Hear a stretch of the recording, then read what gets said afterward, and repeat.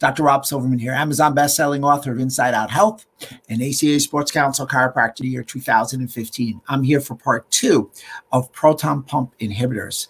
Got a lot of great questions, a lot of feedback. I seem to have hit a real chord talking about these PPIs. And without question, when you really analyze the usage, or if you will, what I believe is the overusage of PPIs, you're going to find out two things. One, they are one of the top 10 most prescribed medications. And number two, you're going to find that they're a tremendous, they are used tremendously as over-the-counter drugs. Some of the questions that I really want to address is the mechanism of action. How do they work? We all know that they're acid blockers, but what happens is they're specialized cells in the stomach that actually enable a split of water into ions, protons, and hydroxide. So it splits it into these three particles. Then it pumps out protons. So these specialized cells, which are called parietal cells in the stomach, actually pump out the protons. Those protons are an essential step in making what we call HCl. HCl is known to help digest foods and absorb nutrients. PPI use decreases production of acid by stopping this protein pump. And that's why they're called, obviously, protein pump inhibitors. Interestingly enough, the thing that I wanted to talk about is the nutrients that may be depleted. So if these nutrients are depleted, these are the nutrients that you want to take if you've taken a PPI or you're currently taking any kind of PPI. Number one, let's talk about calcium. Calcium in a low acidic environment reduces the amount available for bone building. So calcium is a critical element in that it's critical for bone health. It's critical for osteoporosis, osteopenia, that low acidic environment, and you're going to get a low acidic environment in your gut when you take PPIs, your gut and your stomach. That low acidic environment with not allowing calcium to be absorbed, you're going to increase the risk of fracture. So interesting, people always come in, and again, this may magnify the idea of what functional medicine is. Functional medicine speaks to the idea of getting to what we call root cause resolution and not looking at the symptomology. So people come in and may say they have osteoporosis. They may be on PPIs for years, a female for years, and you're looking at just giving a calcium, but the calcium's not enough. You got to get to the root cause and understand some of these drug nutrient depletions. Chromium is another vital mineral that can be depleted if you're on PPIs. Chromium are great if you have it as this mineral because it's excellent for blood sugar absorption and metabolism. So once again, you can attribute some issues, possibly with blood sugar issues, to the idea of PPIs and the decrease or depletion of chromium. Iron. Stomach acid's environment is necessary to assist the utilization of plant iron sources. So obviously, iron's a critical element. We could talk about all the anemias. If you take iron in this instance, you want to take it combined with vitamin C for extra intestinal absorption.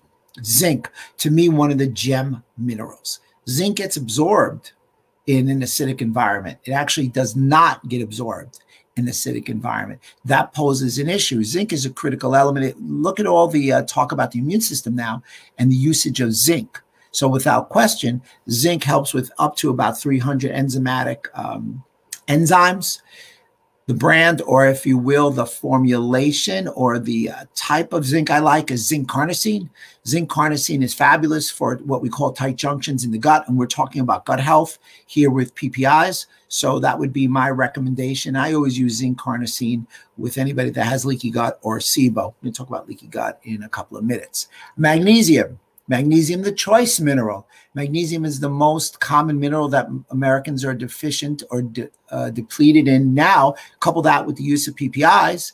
PPIs decrease intestinal magnesium levels. So we want to take magnesium. I'm a proponent of taking magnesium bisglycinate. Bisglycinate is attached to amino acid to allow for absorption and not to be damaged through the stomach. Magnesium glycinate is that choice. So I strongly recommend that. Take it with calcium to get that 2-to-1 ratio, and I would take them both at night. Other nutrients that may be depleted are vitamin B12. So B12 has a lengthy explanation in that its reduced stomach acid can cause B12 deficiency, but not by activating acid-dependent enzymes. that separate B12 from protons. Also by allowing bacterial overgrowth that consume additional B12 in the stomach, actually in the upper small intestine. So B12 is a major issue. You're going to get that B12 deficiency. Think of pernicious anemia. Now, for me, the big deal is betaine HCl. That's known as a hydrochloric acid donor. This is a critical element. This is something that we're all talking about. This is your stomach acid. This supports the body's natural production of stomach acid. It will help with the digestion of stomach acid. So you always want to take betaine HCl. So if you have a problem with protein, you have a problem with stomach digestion, it's probably because you have too low stomach acids, which really segues into the idea of why are these people taking these PPIs? They're taking these PPIs for the simple reason that they think they have too much stomach acid, which is not typically the problem. They have too little stomach acid, and they're depleting them more by decreasing the usage and the effectiveness of the parietal cells. I just want to take a moment before we go ask any questions and say hi to everybody making a comment for part 2. The idea that I want to talk about is leaky gut. Now, PPIs can lead you down a path over duration of time of leaky gut, or what we like to refer to as increased intestinal permeability. I'm going to be doing some upcoming presentations. Those presentations are going to be pointed at leaky gut, and I'm going to be applying my 7R action plan. My 7R action plan, just in epigrammatic fashion. Number 1, you want to reset. Reset what? Reset your lifestyle. Reset your diet. Reset your mind. When can you do that? You can do that right now. I had a patient yesterday that we made some supplemental suggestions, and she said, well, I can't get one supplement. It's back ordered, so I should wait for the whole program. No. Make your food choices right now. You're going to the stove right now. Instead of frying the chicken, grill the chicken. Instead of, putting it in with skin, take the skin off. Things like that. Make a better choice. Don't go for the crackers. Go for the sweet potato. Go for the avocado. So you can make those choices, those implementable lifestyle choices right now. So when you reset, there's no time, meaning you don't have to wait 6 months for something. You can do it in the next 6 minutes. Remove. The remove phase. What do you want to remove at that point? You want to remove bacteria, viruses, pathogens, anything that can be an antigen and environmental toxins. My remove phase is very unique in that I combine detox with the typical remove phase of other people's R programs. So I do detox because there's a gut to liver axis that I want to address. And environmental toxins pose an issue because they also can damage the gut, and toxins that come through the gut go to the liver because they are what we call bidirectional. Now, having said all that, remove bacteria, remove viruses, remove those things that can be antigens. I use specific herbs and minerals like oregano oil. I like an emulsified oregano oil. It helps clear out the upper GI tract airway. I also like to clear out the lower GI tract. I do so with a lot of berberine HCl, and a very secret serum bovine immunoglobulin, which is a non-dairy way of what I call mopping the gut and getting rid of the antigen.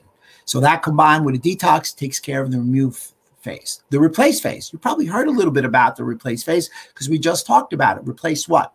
Digestive enzymes, pancreatic enzymes, and bile.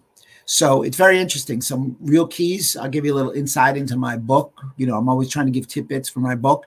The number one insight will be if you have a problem with protein, you have a stomach acid issue. If you have a problem with carbohydrates, you have a pancreatic enzyme issue. If you have trouble with fats, you have a bile issue. Bile is that emulsifier. Bile is a great choice. Most people have a bile and a gallbladder problem. Those problems will lead you down that deleterious path of possibly having an increase in leaky gut and SIBO. So obviously, we're going to replace digestive enzymes both in the stomach, the pancreas, and obviously oxbile bile acids. That's going to take care of the replace phase. The regeneration phase, repair, heal and seal the gut lining, add structure to those damaged tight junctions, making sure that something called LPS, lipopolysaccharide, does not get through the leaky gut, which is an endotoxin. All of this can come a contributor to all of this would be the use, or the overuse, if you will, of PPIs. In the regeneration phase, we're going to use a lot of different nutrients. There's a plethora of them: aloe vera, L-glutamine, zinc carnosine, omega-3 fatty acids, vitamin D, glucosamine HCl, NAG, etc. They're all going to be pointed at two different things: allowing for structure, helping with the structure of the gut epithelial lining to grow back, and also creating a microenvironment in the gut of anti-inflammation. Number 5, reinoculate. Reinoculate with what? Pre and probiotics. We talk so much about prebiotics. Some of the great food prebiotics are any kind of fermented foods, sauerkraut, fermented foods, pickles. Great choice, of course, not the cucumber, but the pickle. So you're going to put that in with specific probiotics. The probiotics that come to mind are going to be Bacillus subtilis, Lactobacillus acidophilus, Bifidobacterium, etc. The key to probiotics for me is always having a diversity in the probiotics. Don't take the same probiotic forever. Switch them. There's a little clinical gem there. The next step would be what I call reintroduce and retest. So you want to retest. So I do a lot of testing because I don't believe in testing, not guessing. I can't manage it if I can't measure it. So I'm going to test. So those may be some food sensitivity tests, blood tests, maybe a replication of a stool test, saliva test, etc. We're going to reintroduce. If we didn't do the tests and we took out the inflammatory foods or the top list of inflammatory foods, gluten, dairy, eggs, peanuts, etc., we're going to reintroduce one food at a time for 72 hours to see if and when you get any symptomology. If you don't get any symptomology, great job. And that means that we heal the gut and your issues were from a leaky gut, like a food sensitivity. Now, one little aside with the food sensitivity, a food sensitivity implies that you have leaky gut and a digestion problem. So with all that being said, that's the reintroduction phase, and then the retain. Retain what? Your gut health. Try not to be on PPIs. Now, the retain phase is really individualized and personalized for every one of my patients' genetic potential. But clearly some of the things that I use very often on a more everyday thing, after starting with diet, a good, healthy diet. I call it my diets the flex diets because I'm flexible in finding what works for the individual. Flex diets in reference to what we call TRE, time restrictive eating.